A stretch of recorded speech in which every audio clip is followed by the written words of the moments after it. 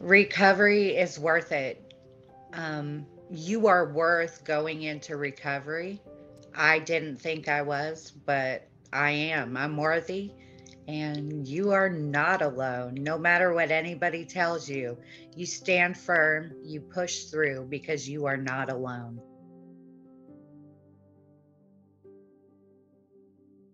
Rachel Moss.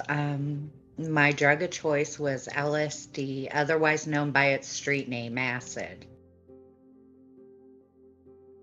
When I first became addicted, I actually thought it was kind of fun, but I didn't realize the negative effects and the bad habit it had until after a while.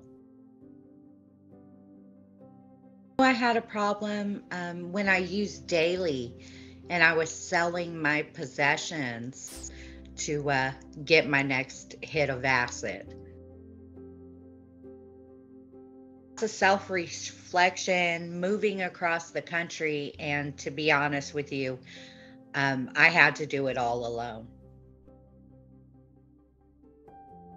I do not recommend it. I didn't have much support. I had myself and maybe one other close friend.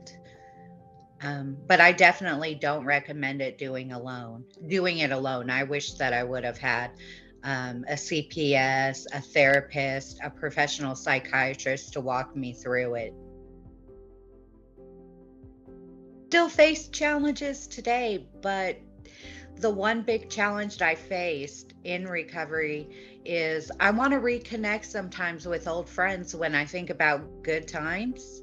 But I know that's not a good idea because a lot of my friends are still users.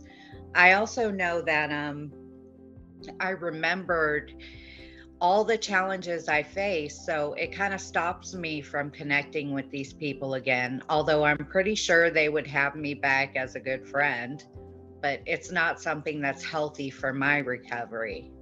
And that's a challenge I still face to this day. I also have cravings every once in a while because I'm sure a lot of people know that acid has a lot of other stuff in it that is highly addictive. So I once in a while crave it, but I work through it with myself. And now that I have a therapist and some other support, I'm able to do it. I'm a certified peer specialist.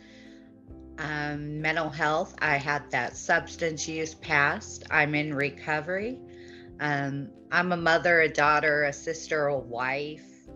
Um, I'm me, Rachel.